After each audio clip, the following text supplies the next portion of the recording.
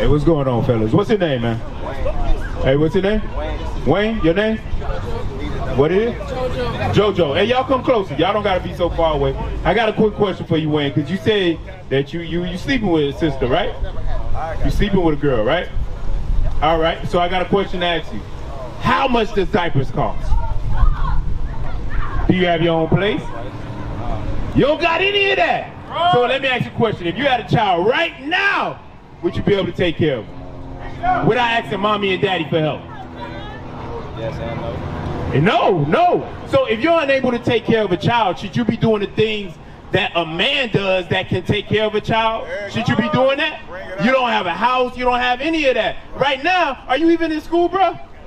Let me ask you a question. Who just passed away? Who just got shot up? A rapper. What was his name? Takeoff. All right. So that music that Takeoff was pushing on our people, that him and the Migos push on our people, it promoted what you're doing right now. Right now, you following the same line. You're going to end up getting a woman pregnant and not being able to raise her, or you're ending up in the grave. These are the things that happen to our brothers. Because I want to ask both of y'all young men a quick question. This is your little brother, right? This is your little brother. So him being a little brother, what kind of example are you being to him to follow when he gets older? Those are questions to ask. Real quick, what you got? Go ahead, read it.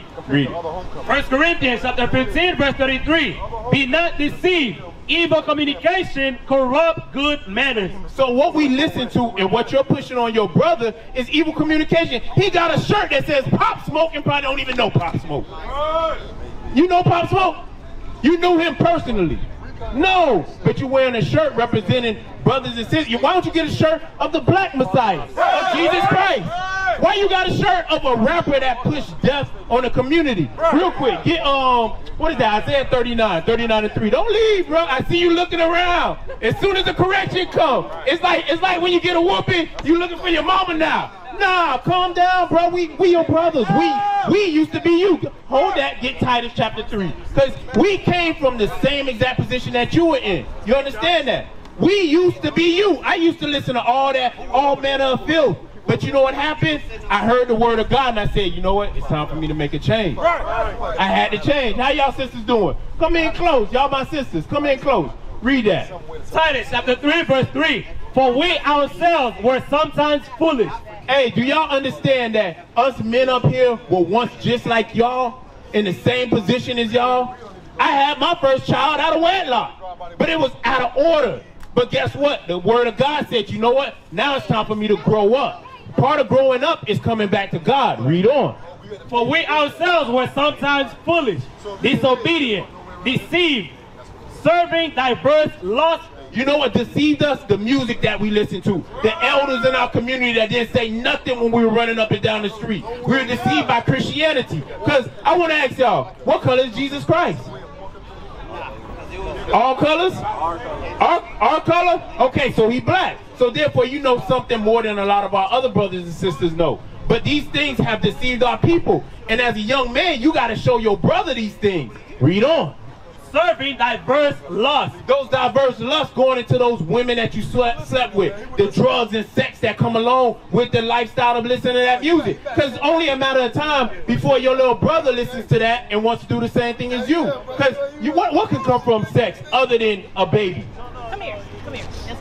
And there it is. And there it is. Are those your children, ma'am? Come on, mama. See, this is what I'm talking about. This is what goes on in our community.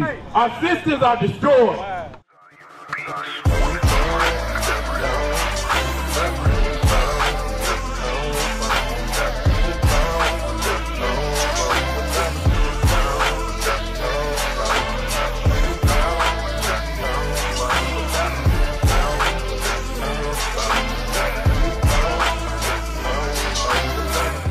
Hey, you got black men out here trying to raise up for the black community, and the black woman come and take the children away. Meanwhile, she got a Colin Kaepernick jersey on her back. This is the problem in the black community. Give me Lamentations chapter 2 and verse 14. We're the only people that's going to stand up for the black and Hispanic community. Our people out here getting publicly lynched. Has anybody anybody seen what's happened to Kyrie Irving this week? Has anybody seen what's going on? Kyrie Irving was forced to apologize for teaching the truth. And we out here carrying our people away from the Bible. What are you taking them to? Are you taking them to sports? Are you taking them to music? We teaching them the truth of the Bible. Read that. Lamentations 2 and 14. Lamentations chapter 2 and verse 14. Thy prophets have seen vain and foolish things. The Bible says that your prophets have seen vain and foolish things for you. Where's Jamal Bryant? Where's Al Sharpton? Where are your leaders at when your people need them? Bring it out. Where were they at when Kyrie was being abused? When Nike cut his contract? Where was the NAACP? Nowhere. That's right. But guess who out here teaching our people? We are. That's right. The prophets out here teaching the people. We're giving you solutions of the Bible. Read. And they have not discovered thy iniquity. Hold on. What did the Bible say? And they have not discovered thine iniquity. None of you have discovered the problems that are plaguing this community. Because you're not teaching the people what they shouldn't be doing. Today is the Lord's Sabbath day. And y'all out here buying and selling against the Lord. Bring it out. Read.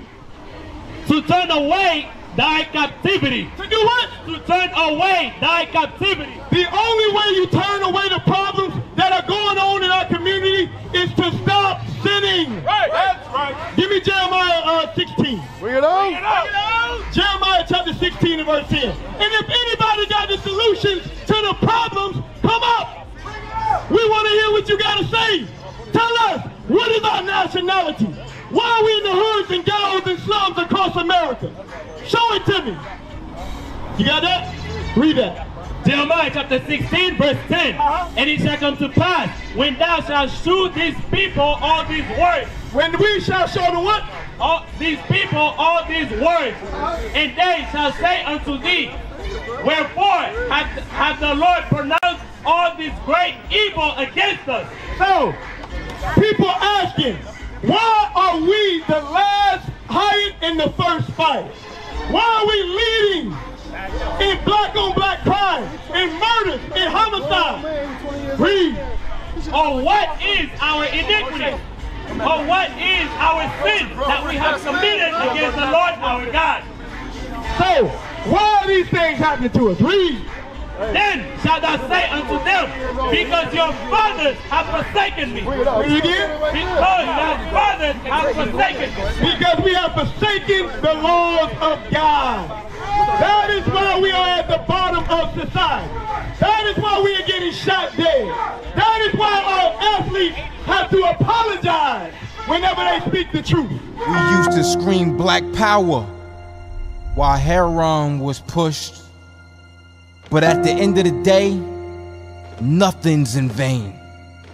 IUIC has been given a vision. The tents of Judah has risen. Many has attempted the mission, minor murmuring, omitting, and missing the mark. Just reading that he had the flame of fire in his eyes gave us the spark. We on Paul's mission. We out on the road, purple and gold. From Mexico, Cuba, Haiti, Ghana, Sierra Leone, 144,000 boots banging, concrete crackling. These are our men repented at heart. The scriptures is proof. IUIC, we deliver the truth.